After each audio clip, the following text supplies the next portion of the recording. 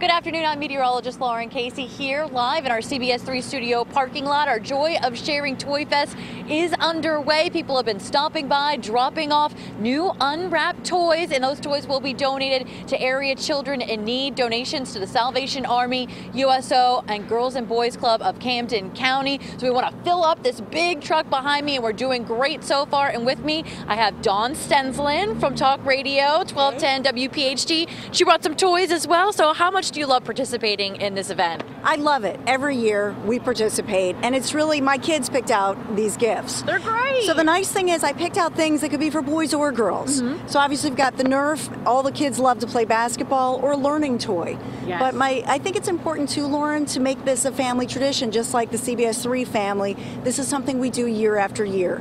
So why not get your kids involved? Let them pick out the toy, bring it down here, and that really is part of celebrating the season. You know, the gift of sharing, because we get the real gift when we give, I think. So. Absolutely. Well said. And this is adorable. And of course, this looks very fun. Your kids picked these out, right? Yes, my boys, Michael and David. Awesome. So. All right, well, put them in that put 'em box in. there. Put them in. We're going to be here till 8 o'clock tonight. Thank you, John. So be sure to come on by. We want to fill up this truck. It is the holiday season, the season of giving.